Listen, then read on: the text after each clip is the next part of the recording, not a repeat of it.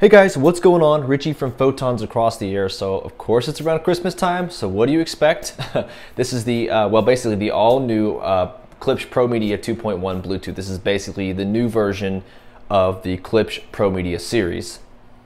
This is a very popular speaker system. In fact, it was actually voted one of the best sounding Bluetooth speakers, not Bluetooth speakers, basically one of the best PC speakers under $200 for several years running. In fact, this thing has some pretty deep history. In fact, if I'm not mistaken, the Klipsch ProMedia brand or name actually started back in 2001. So this speaker system has been around. The ProMedia system has been around since 2001. That's 16 years, almost 17 years. So Klipsch has changed some things over the course of a few 4 or 5 years. The newest feature to the Klipsch ProMedia series is the BT or the Bluetooth. Now the cool thing is as far back as I can remember, even 5-10 years ago, I remember when I first saw these at a Best Buy, 8-9 years ago. I loved them. I loved them immediately. But the first thing that I noticed that changed, I don't know if it was basically the newer versions or from the older versions. If you guys remember correctly, the actual mid-range speakers would have those little blips that were sitting right on the outside of the cone in the middle part of the mid-range. Those little basically dots are the little blips that you'd see. Basically you'd see them kind of next to each other. I believe those are basically just covering the positive and negative of the actual speaker itself. I could be completely wrong, but this they pretty much eliminated those little blips on the outside of the mid-range middle part of the speaker. So you don't see those anymore. They have that traditional studio look now. So of course, as you guys know, Bluetooth speakers and speaker systems in general are some of basically the hardest things to review on YouTube, because you obviously can't hear what I hear. All you can do is take my word for it and hope for the best if you go to purchase something.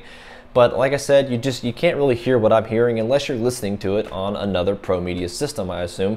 You just have to take the person's word for it, and these things just sound incredible. And of course, I'm no stranger to good sound. I've had the shaker system in my stereo, or in my car. I've had the Harman Kardon Onyx. I've had a wide variety of really good sound systems, such as a $100 pair of Sony headphones. Now those may not be the best headphones in the world, but I am no stranger to really good sound.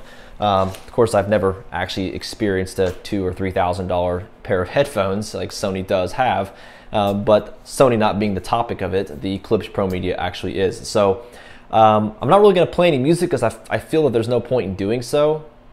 But what I will do is go over some really cool things and what I find to be cons and pros to the speaker system. One thing is that the Bluetooth version, such as this version, it basically has an auxiliary cable that is hardwired into the speaker itself. So I'll take this off here and I'll show you guys what I mean by that. Now, I'm not sure about previous versions before this, but I do know that basically the unfortunate thing, could be the unfortunate thing, is that the auxiliary cable is basically hardwired into basically the main speaker, which is the right speaker. It's hardwired into it, so you can't really take it off. So if this does start to wear out over time, you can't replace it unless you know how to basically clip the wire and wire up a new one. But it is hardwired into the main speaker, so you can't take the auxiliary out of it. Now, I think on the previous models, on a couple of years ago, or even last year's model, it did have an actual power switch, so you turn the knob all the way over, and I believe it would turn it off. Not 100% sure. The last time I basically have a friend who used to have some ProMedia ones, the older ProMedia speakers, about 5 or 6 years ago, and if I'm not mistaken, hers actually did click off, but this does not turn off until you actually unplug it, so it is on continuously until you unplug it from the wall, which isn't a setback at all, so keep that in mind. I find it to be very, very interesting how this thing can hit such low notes. It's amazing.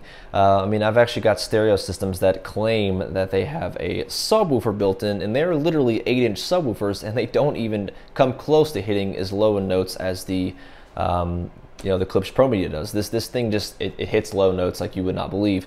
It's amazing. However, keep in mind that it won't hit your really, really low notes, like basically the notes that a 10 or a 12-inch subwoofer in a car would do. It's not going to hit notes that low. The frequency just cannot go that low. The sub's too small.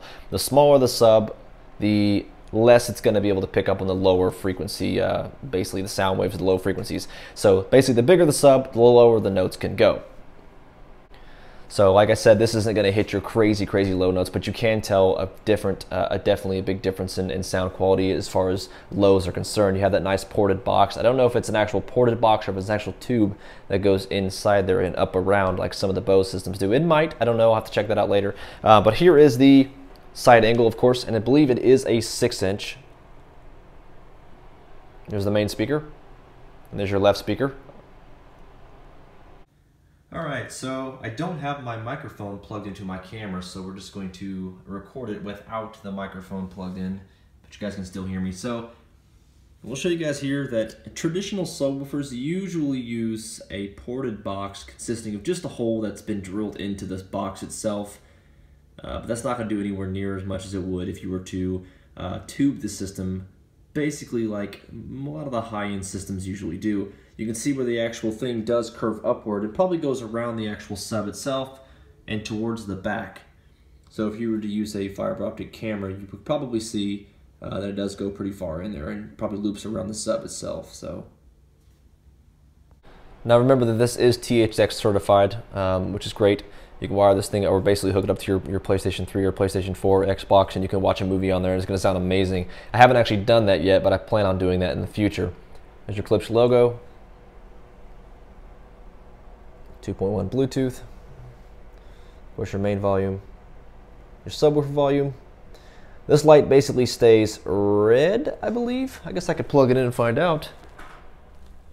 I haven't really plugged it in a while. It's literally 21 degrees outside, and there's no heater in this part of the house. So, all right. So basically, it stays white, and when it's trying to link up to or sync up to a Bluetooth device, it basically turns blue and white. So, when you're basically when you just got it wired into the auxiliary input, that light just stays constant white.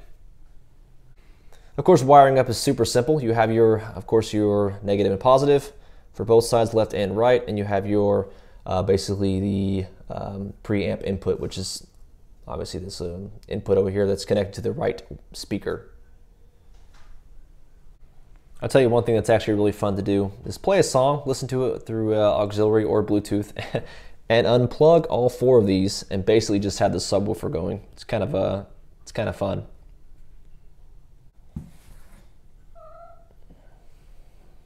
You know, I've got the Harman Kardon Onyx, and I've had it for about 3 years now, and I absolutely love it, but there's just something so different about listening to something that's, say, THX certified, something that has a separate powered subwoofer. You know, Bluetooth speakers just cannot compare to something of this nature, something like this. It's definitely a different sound quality, and it feels way different than listening to an actual Bluetooth speaker where there are no subwoofers built into it at all.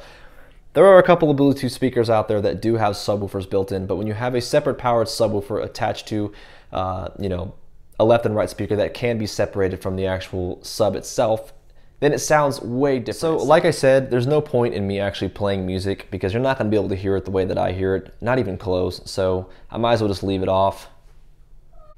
Installation, of course, really only takes about 5 minutes. It's not hard to do. Anybody could do it. A 5-year-old could do it, really. Just follow the wires left and right, hook it up that way. It's quite simple.